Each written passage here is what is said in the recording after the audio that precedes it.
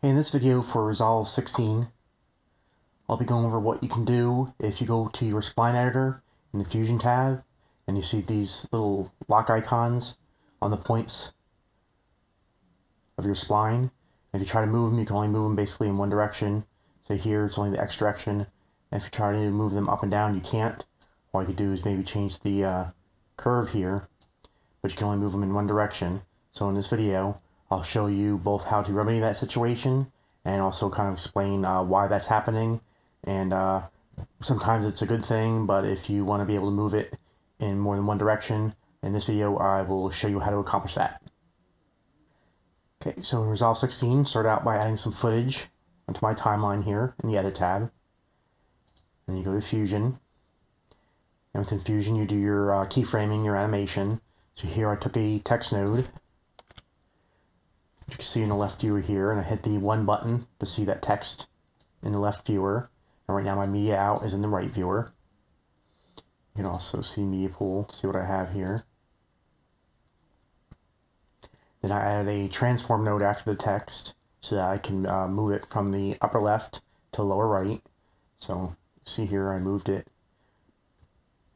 keyframed the center XY on the transform node, moved the text up to the upper left corner, and then I moved forward to about the 3-second mark to around 90 frames, and then I brought it down to the bottom right corner. So that created a path.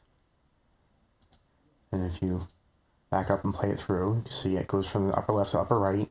But now if I wanted to adjust some with the spline, come up here to the upper right, click on the spline, kind of center that up, and you can see here those are two lock icons. And if I try to move those anything other than left or right, I can't. All I can do is kind of change the curve here. Now the reason that is happening is that this is set up as a displacement, and it's basically just going from, these values are just going from 0 to 1, which just basically means 0 is the start and 1 is the end, and it'll follow that path.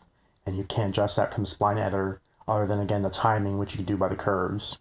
So if you want to change that so you can have more control of it from the spline editor, you make sure that your node is selected. You right click the center here of your transform. You want to come down to path 1 polyline, and what you're looking to do is click here where it says convert to XY path. Click on that. It'll pop up this little dialog box with offset. Just leave that at 0 for both of them. Click OK, and now that converts it to XY. And you see on the left here, instead of just displacement, you have XY. And also if you come over modifiers, before there was just a displacement going from 0 to 1, and now you have your XY values up here. I can center this up again so you see all your different points. Now if I want to move these, say this, which is the Y, which is your up and down, I can take this point and now I can move it in any direction I want, so that then you can see in the viewer there moves it around. So I can adjust it, I can change the curve so it'll be slower, quicker to come in. I can do that but with the X as well. I can change that. Now if I change it left to right, I'm changing the timing of it, so it'll be either the keyframe will be earlier or later, and up or down will change the value of that X value, which moves it left or right on the screen. But you can come in here and tweak it and get it the way you want, and again adjust the curves. Just add another point. Now I can grab the spline control here, change the curve of it. If I now play it, I'll both change the timing and the points where it curves, where it changes, and where it starts and stops. So that's basically how you handle it. If it goes, you see those locked points in your spline editor. It just basically means it's set up as a displacement. And again, you just come up to the center, right click on it, and choose X to Y. And if you want to go back, you could change it to convert to polypath and click OK. And then that changes it back to the displacement. If I come back to modifiers up here in the inspector, see that it's back to displacement. And you can go back and forth depending upon which way you want it. Displacement's nice because it's just easy 0 to 1.